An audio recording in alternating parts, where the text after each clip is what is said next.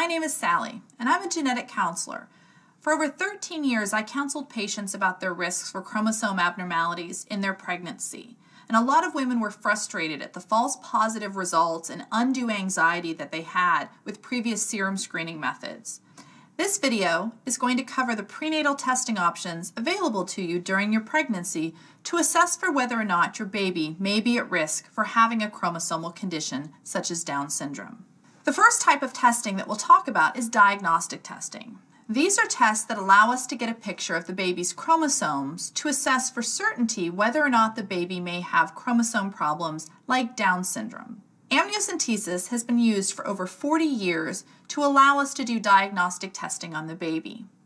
Amniocentesis involves inserting a needle under ultrasound guidance into the sac of fluid surrounding the baby.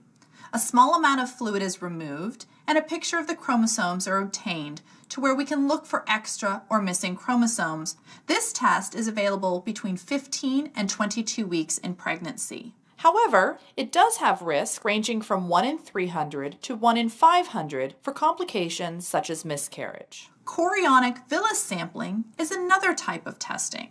This is also called CVS. This is done earlier in the pregnancy, between 10 weeks and 12 weeks, and involves taking a small biopsy of the baby's placenta in order to obtain the same chromosome picture we would normally see with an amnio in order to look for those extra or missing chromosomes in the baby. This also has similar risks of 1 in 300 to 1 in 500 for complications like miscarriage.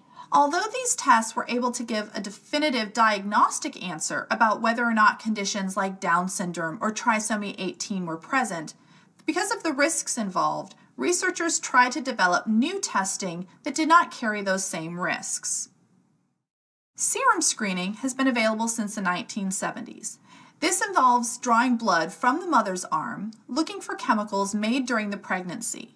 The levels of these chemicals will clue a doctor in to whether or not the woman may be at high risk for certain problems and therefore benefit from testing like amnio or CVS.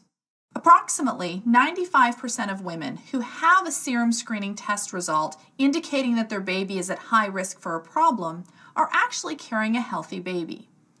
This increased false positive rate can cause much anxiety for expected parents, and researchers have been trying to improve on this test to find better ways of testing with a lower false positive rate and higher detection that does not carry the risks of amnio or CVS.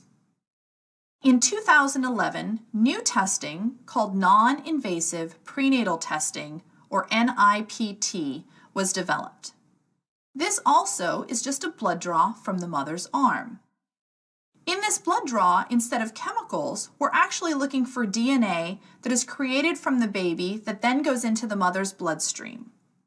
NIPT allows for a higher detection of problems such as Down syndrome or trisomy 18, has a lower false positive rate, and does not carry the risks that you see with amnio or CVS since it is just a blood draw.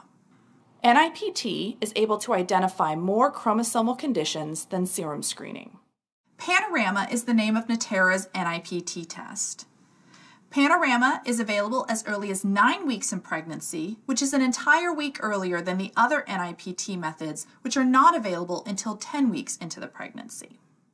Panorama allows us to look for conditions like Down syndrome, trisomy 18, trisomy 13, various sex chromosome abnormalities. Panorama is also the only NIPT test that's able to look for triploidy.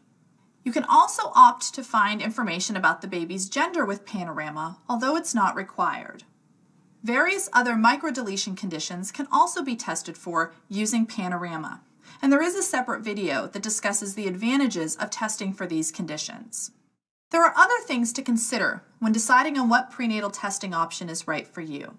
Things like your family history, certain ultrasound findings or blood tests, as well as your age can all be things you want to take into consideration and discuss with your doctor or healthcare provider. So thank you for viewing this video. Remember, there are other videos in the series to help you address additional questions that you may have about your pregnancy. I also encourage you to talk with your doctor or healthcare provider to see what testing may be appropriate for you. You can view these videos and additional information by going to panoramatest.com.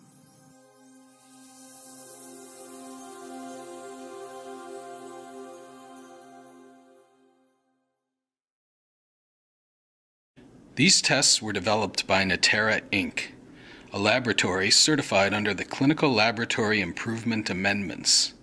These tests have not been cleared or approved by the U.S. Food and Drug Administration.